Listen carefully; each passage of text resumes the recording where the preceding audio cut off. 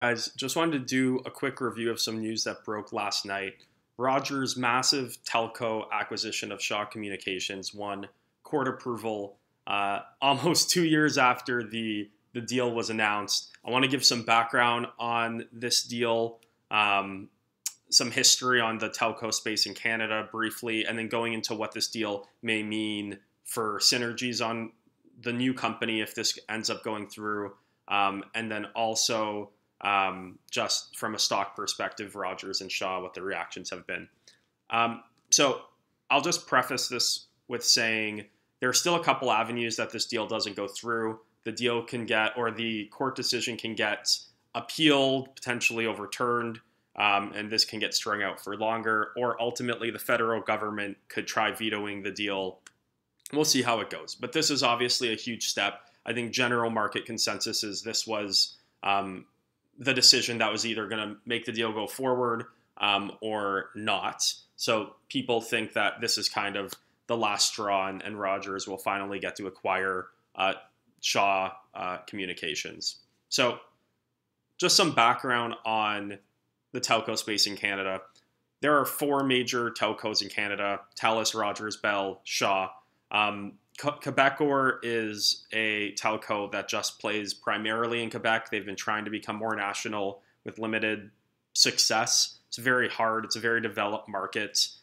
Licenses and infrastructure is already built out. So it's really hard to grow and to steal from each other, essentially, to build out a national business at this point. And that's why Rogers really wanted this deal to get a lot more scale on their capital investments as they roll out 5G and stuff like that. This has also been one of the most contentious sectors of the Canadian economy from an acquisition and an anti-competitive point of view. Canadians pay some of the highest wireless rates in the world. I believe this is primarily just because of the landscape of the country and how large the country is. A lot of rural areas outside of the main cities that we need to obviously get telco services to, but it's not overly profitable to be reaching some of these areas of the country, and that just weighs down total margins and requires prices to be at a higher rate. I don't think Canadian telcos have necessarily higher profit margins or anything than other countries in the world. I believe, and I'm not sure, it's just primarily like the landscape of the geography of Canada and the cost of the wireless licenses here that are the reason that consumers tend to be paying more. But because of this, in the public eye as well as with the government, this has always been a very contentious space to operate in and take pricing and stuff like that. Bell, which is the largest telco in Canada, actually has been looking at buying Shaw for a while. But every time they look into it, they ultimately don't proceed because they had high levels of concern that this acquisition would not go through. So Rogers went into this fully knowing that there was a good chance they may not be able to close on this deal, but still made a huge investment. I think Rogers' market cap is about 30 to 35 billion. So they're pretty much diluting 40% of their company in order to take in Shaw. Shaw is a much bigger business on the west end of the country, I believe Alberta, BC, those western provinces, whereas Rogers is massive in Ontario, but I believe they also have a national footprint. It's just the bulk of their business is more central Canada.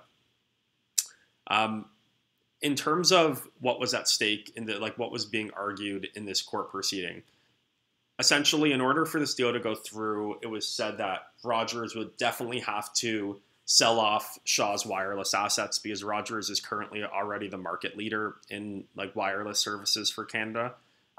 So Shaw's asset, which is branded as Freedom Mobile here in Canada, would definitely not be able to stay as part of the transaction.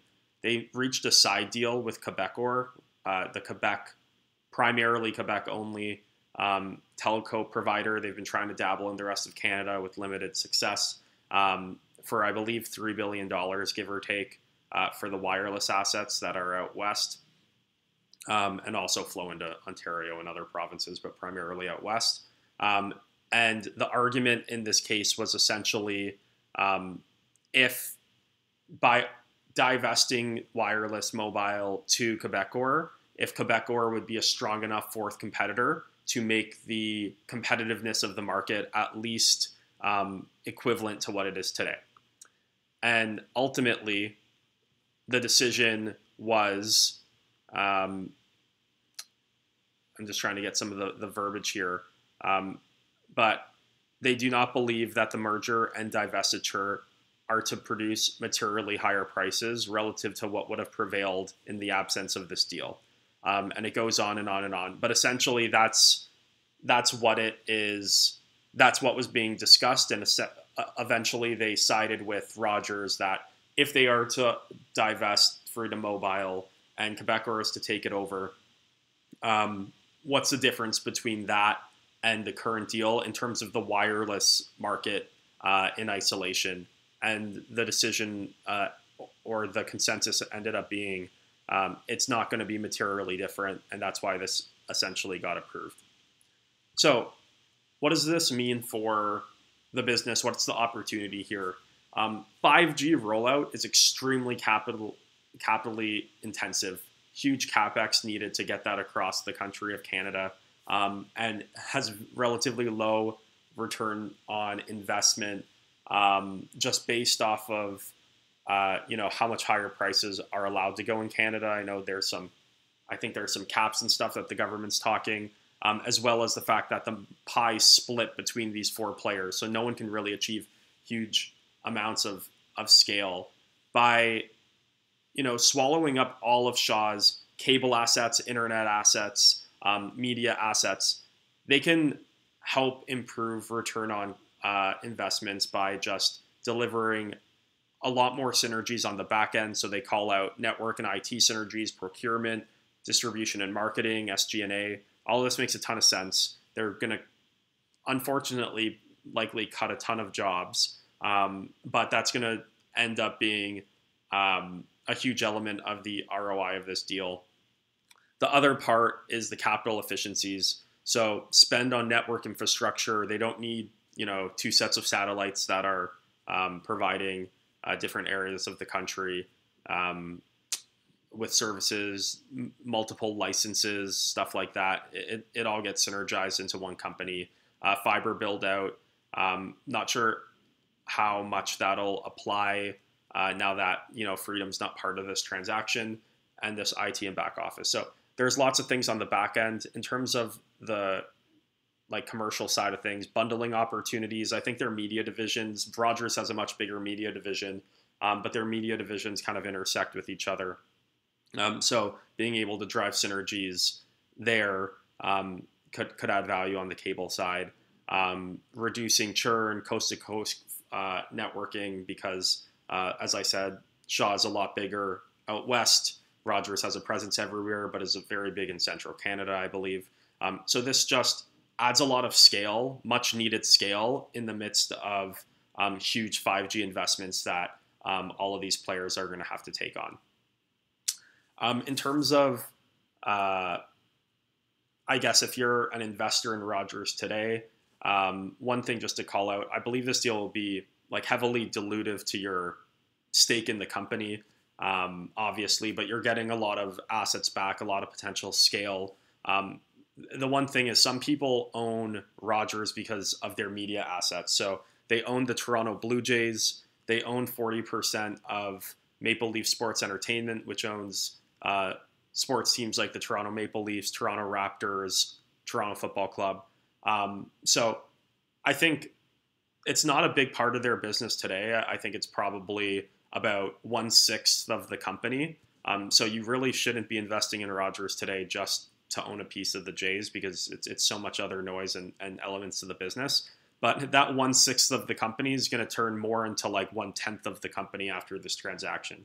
So you really shouldn't be investing in Rogers specifically for their ownership of the Jays or something else. If you were in the first place, you should maybe reconsider the investment, or make sure you're comfortable with the wireless side of their business, the cable side of their business, which is about to get bigger, and stuff like that. That's the only watch out, I'd say.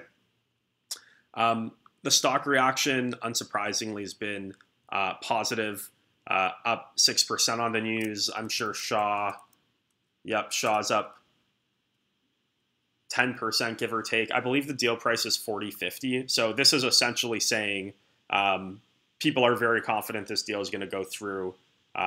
Just about 4% being left on the table here.